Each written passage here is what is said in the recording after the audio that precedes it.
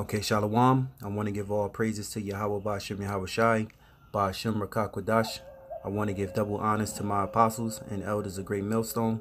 Salutations to all the Lord's hopeful elect scattered abroad, teaching His word in sincerity and truth. Shalom. All right, I'm the brother Yahawah from the GMS New Jersey camp. And what I have here is, I guess you can call it, as the apostles call it, going to the comment board. And a brother asks a question, and this is from a video I did yesterday dealing with this boycotting from the NBA basketball team, and I believe the Major League Baseball League. But you had the NBA players read a script and tell you why they postponed these games, and it was due to this guy named Jacob Blake who got shot 7 times. All right, so the brother here, the description is my YouTube. It says the trippy shit. When this Babylon crashes, what about us as fathers in the truth with newborns, circumcision procedures, prenatal supply, hygiene supplies? This shit hit me all at once right now. Could you go into a lesson about this art? So here I am in hopes to edify you in the spirit and power of Yahawah, BaHaSham, Yahawashi. So with those things there, is really of the flesh. And this is why the Lord, He says He will give us the comforter. But you have to be built up. You have to be rooted in His truth and built up. And that's why here at GreatMillStone, start with our apostles and elders on down. We teach faith. All right. We're preachers of faith. Okay. Of salvation. Faith is key. Faith is everything. At the end of the day, it all boils down to faith. You believing in the Lord and trusting in the Lord. All right. Let me just elaborate a little more. He says,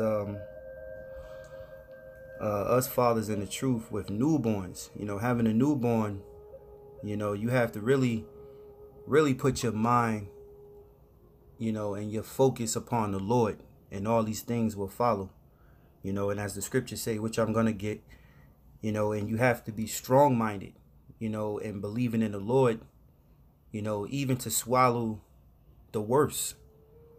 All right. The Lord trains us up. He breaks us down, but He builds us up mentally, spiritually, and even physically.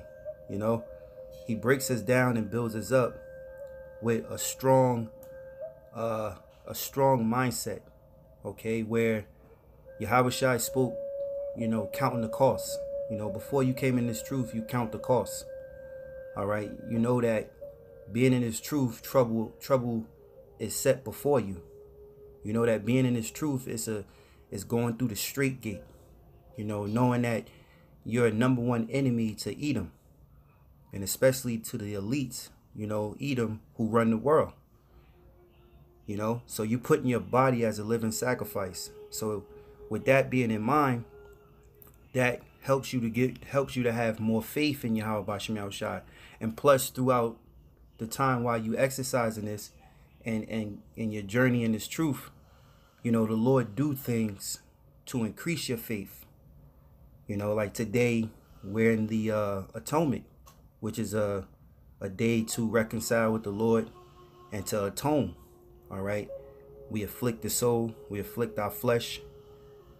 And we ask the Lord for forgiveness for our sins. This increase your faith. This is one of the times where the Lord have you increase your faith, where you sacrifice your flesh.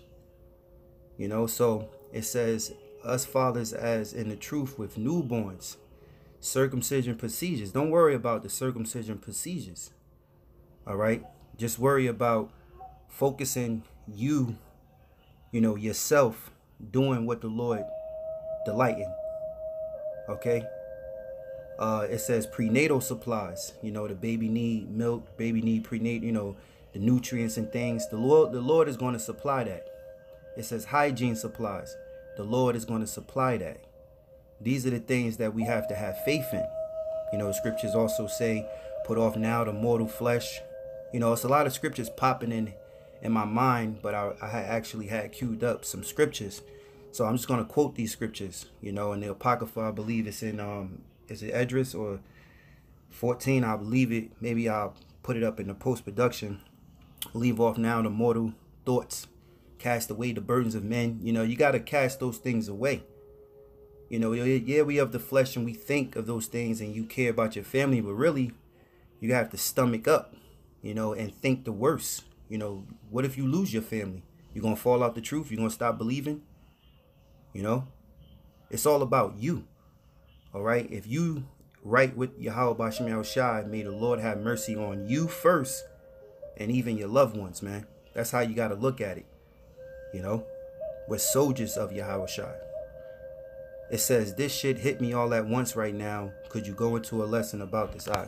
You know, so let me, let's go into a scripture here. I had queued up. This is Matthew 22:14. It says, for many are called, but few are chosen. Okay, many are called into this truth, but only few are the chosen. Meaning only the chosen is going to make it out, all right, by their faith in Yahawah BaHaSham Yahawashi. You see? So, doing the works of the Lord, praying, keeping the holy days, all right, with sincerity and truth, you know, constantly pushing, growing. You know, these are works, but these works exercise your faith. It prepares you to be ready. You know, now we don't know when this thing is going to pop off, but we know it soon. You know, Esau is going to come down hard.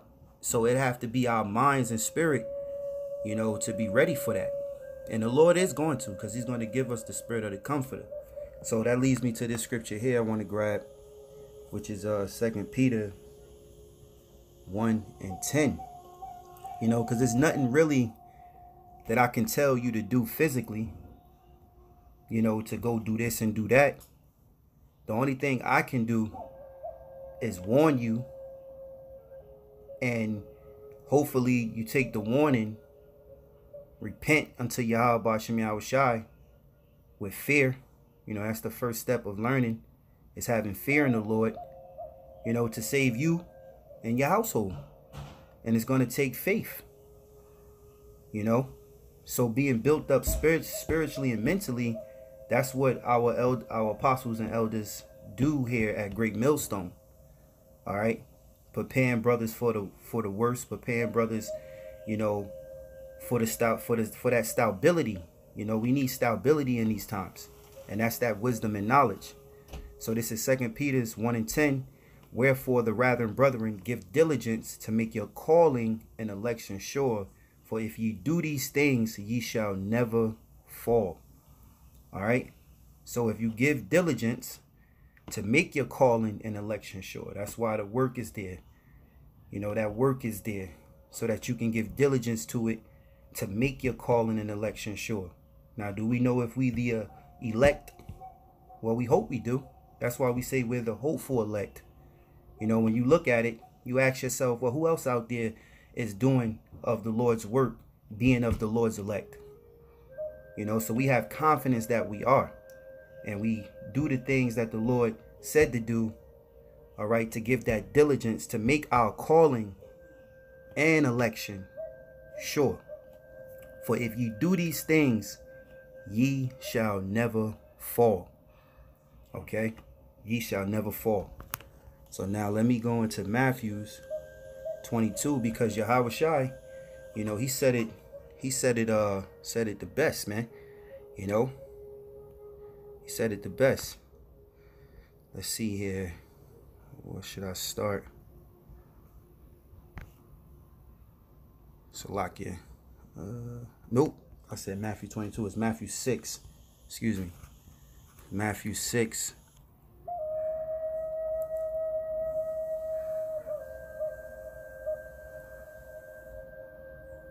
You know what? Since we are in the atonement, okay, let's start at 14. Let's start at 13. It says Matthew 6:13, and let us not into temptation, but deliver us from evil, for thine is the kingdom and power and glory forever to Wab. Okay, that's the prayer, Yahawashi, which the end of the prayer. Matter of fact, I'll read it, man. I read it. Matthew 6:9. After this manner, therefore, pray ye, our Father, which art in heaven, hallowed be thy name. Thy kingdom come, thy will be done in earth as it is in heaven. Give us this day our daily bread, and forgive us our debts as we forgive our debtors, and lead us not into temptation, but deliver us from evil. For thine is the kingdom and the power and the glory forever. To walk. It says, for if ye forgive men their trespasses, your heavenly Father will also forgive you. But if ye forgive not men their trespasses, neither will your Father forgive your trespasses.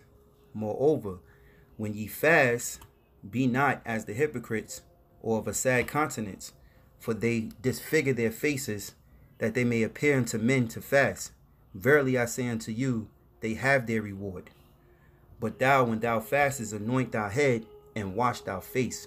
So when you start this atonement, you probably want to go wash your face, get some oil, anoint your head. You want to probably anoint your if you're a woman in order, you got your son, your daughter with you, and then your household, go anoint their head, go pray over them. You could do that if you want. You're the head of your house. All right. It says that thou appear not unto men to fast, but unto thy Father which is in secret, and thy Father which seeth in secret shall reward thee openly. All right. Verse 19, lay up not for yourselves treasures upon earth, where moth and rust do corrupt, and where thieves break through and steal. But lay up for yourselves treasures in heaven, where neither moth nor rust do corrupt, and where thieves do not break through and steal. For where your treasure is, there will your heart be also. So what is the treasures we're laying up in heaven? It's the works. All right. Our sacrifice, our discipline that we hold toward Yahawashi, our faith in Yahawashi, our trust in Yahawashi for the works that we've done. All right. It says, for where your treasure is, there will your heart be also. So that's talking about your mind. It's a lot of jokers go through the motions, but their mind is not really fixed on the Lord.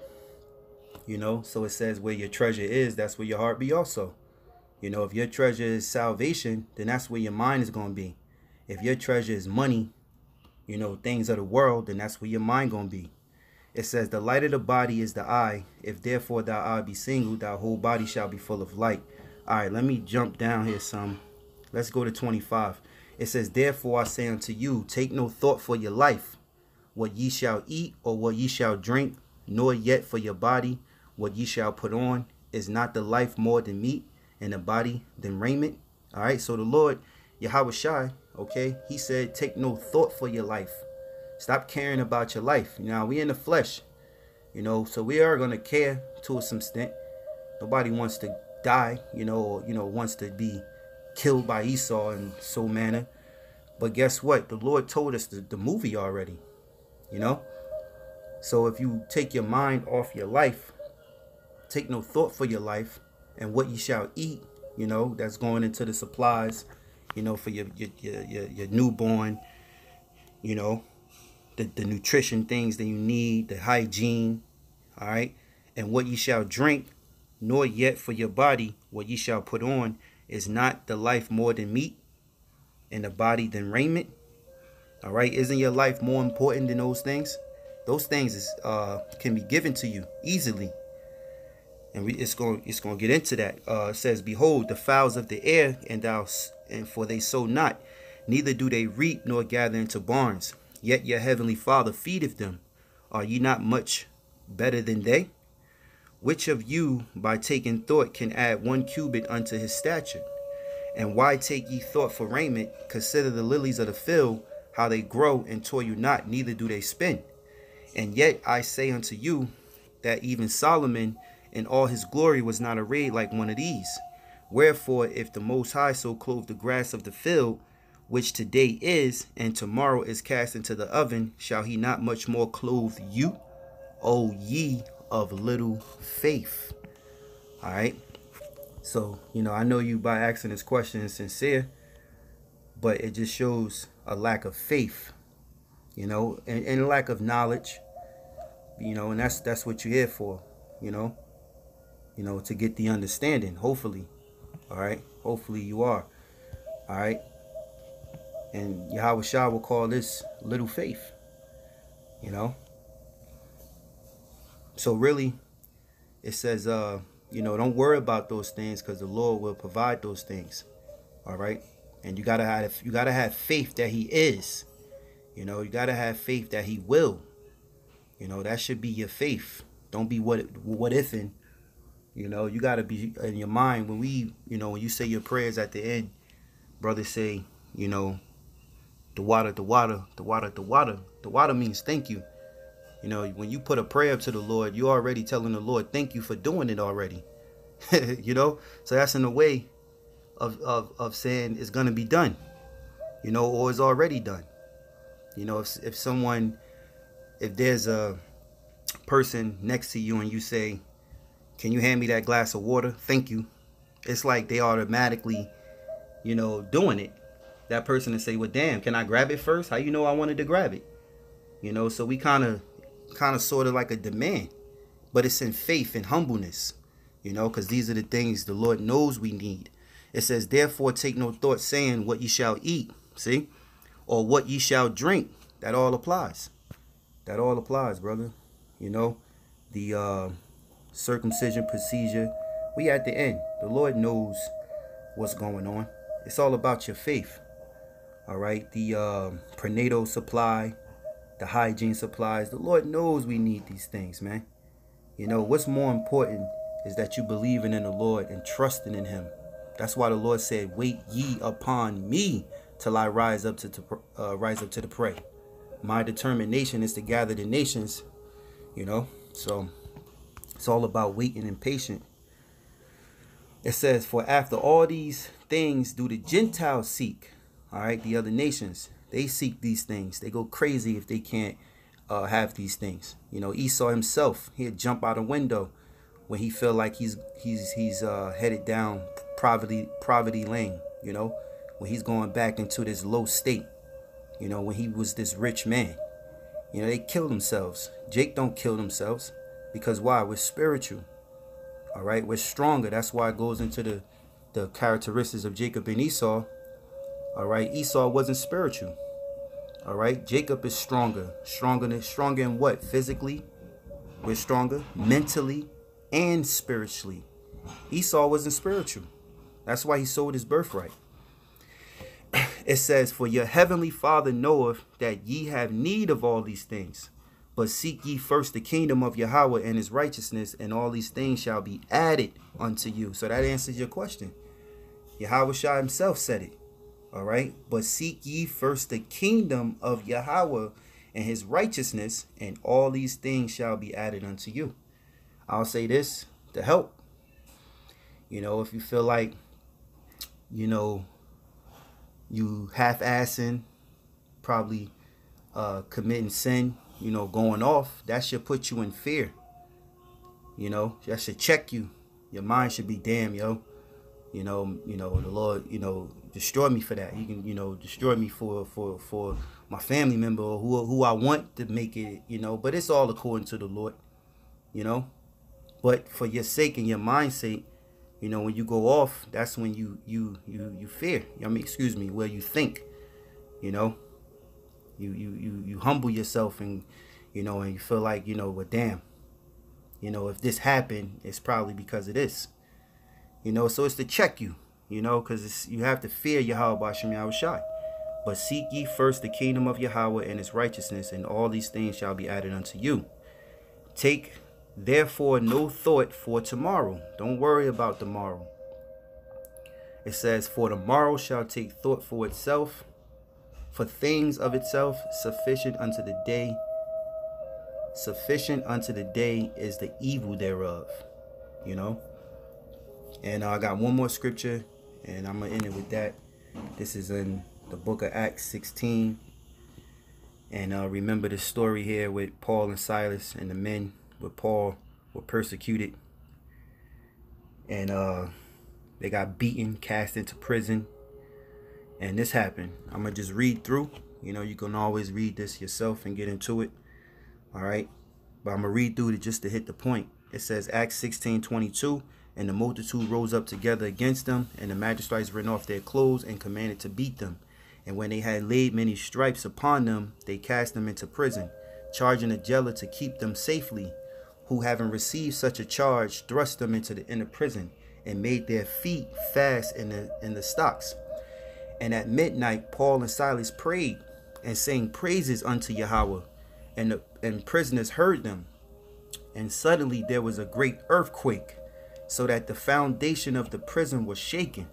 And immediately all the doors were open, and everyone's band were loose.